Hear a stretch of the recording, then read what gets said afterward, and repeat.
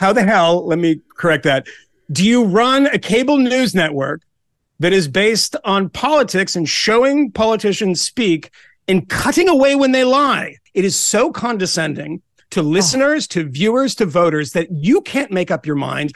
I, Rachel Maddow, can make it up for you, because I'm going to tell you. And by the way, when you're talking about the end of democracy, and as Smug said, you have a couple things going on here.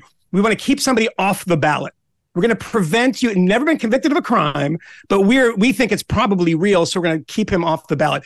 If this keeps going in the Supreme Court, we're going to stack the Supreme Court. We have to make it bigger. The last person to try to do that was FDR in 1936. I mean, imagine all of these things that we have to correct the errors of Americans. We believe in democracy insofar as people vote the way we want. Stop trying to be the paternalist in the TV studio in Manhattan.